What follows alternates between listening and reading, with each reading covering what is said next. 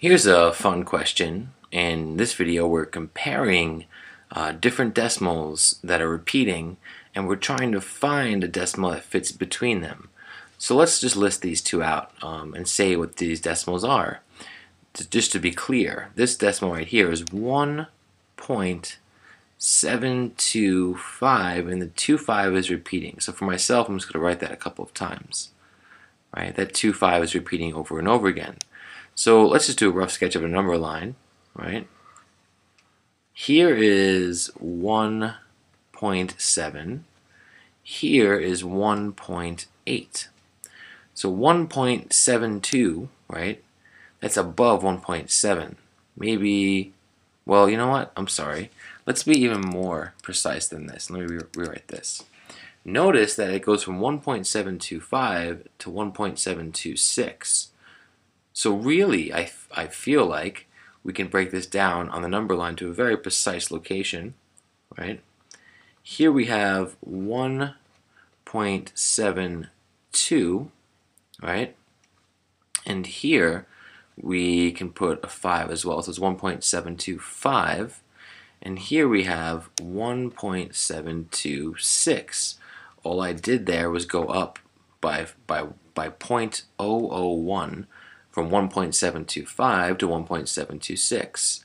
So now we're going to place all these numbers in between these two endpoints to kind of understand the relationship between them. So we have 1.725 repeating, and we're trying to find a number between. So this should be our low, this number. Let's just plot that, right? Where's it going to be? Well, it's very close to this right here. It's just 2.5 more, right? And repeating, really, this is repeating over and over again. So it's just above this line right here, right? Maybe right there. 1.725, which is this, and then another 2.5. And yes, the 2.5s keep going, but if you think about their significance, if you have a decimal and it goes 1.725, 2.5, 2.5, 2.5, 2.5, well, let's talk for a moment about place value. This is a tenth, right? This 7, pretty big, right? The tenth right there, and then this is a hundredth, 10 times smaller. Okay, still significant. Here, this is a thousandth. All right, well, it matters a slight amount. Here, this is 1 out of 10,000. It's a very tiny number. This is 1 out of 100,000, 10 times smaller. This is 1 out of what? Well, we're going down by powers of 10 here. So next, this is 1/1,000,000th, right? Very tiny number. This is 1/10,000,000th. And you see what's happening is that, yes, this digit keeps going, but already we're up to 1 over, not 10 millionth now, but 100 millionth. Right? This is a very, very small decimal. And as you keep going, these decimal places, here's a billionth, right, become less and less significant. Right, and just keeps going, 10 billionth, 100 billionth, trillionth.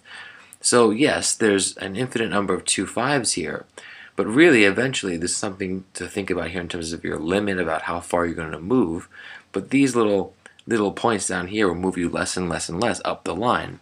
So to figure out where it is, all I'm really thinking about are the first 2.5s here and how far that might be. This is a tenth, a hundredth, a thousandth, a 10,000th, and a 100,000th.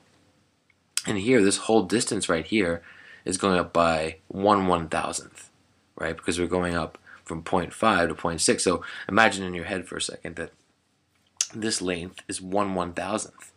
Well, 2.5 here, this is 10,000th. It's something that's like a fraction, a tenth of 1/1000th, right? If we have 1/1000th, that's this total distance right here. Well, that's 10 times larger than the next step, which is 1/10,000th. All I'm doing is splitting up 1,000 into 10 times more pieces. We're splitting into 10,000 pieces. So that means, and that seems like a really difficult thing to think about, but imagine just 1/10 of this line. That's about how far this point will go.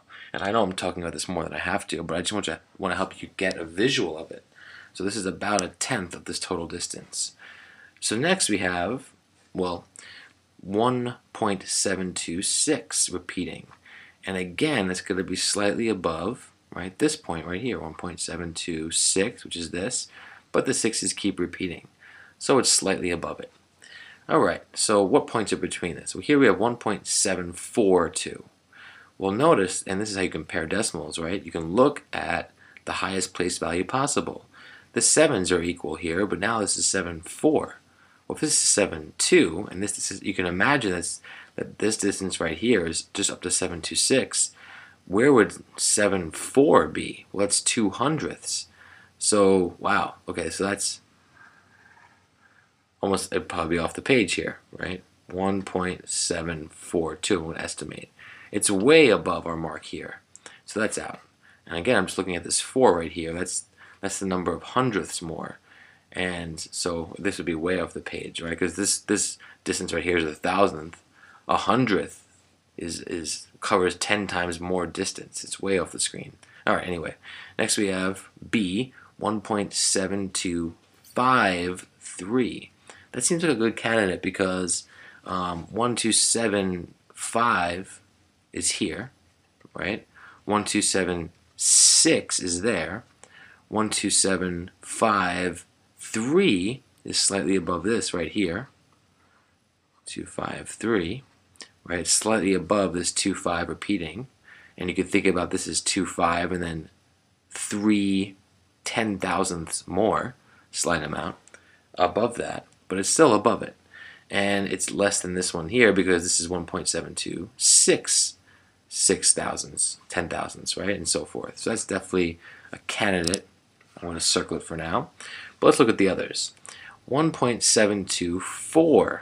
Well, again, 4.2, and this time the 4.2 is repeating, not just the 4 and then 2. And that's actually really tough to compare those two in my opinion. 1.7424242 versus 1.742. You can think though that this is going to be a little bit more. It's going to be above it, right? 1.74724. Oops. Oh boy, I made that mistake. I was thinking for myself that this is 74242, but it's 7242 and so forth. So actually this is way down here. This is 725. 724, 1.724 is about, well, it's an estimation, but below, it's out of our range here. So that doesn't work. But I was trying to compare, if you think about what I was doing 1.742 repeating versus 1.742 repeating. And that's not what we have here, but let's talk about that for a moment. Which one of these would be greater? Well, this one would be greater, right? Because the 4.2 is repeating over and over again. So here you can imagine if we kind of expand this decimal, it would be 1.742222.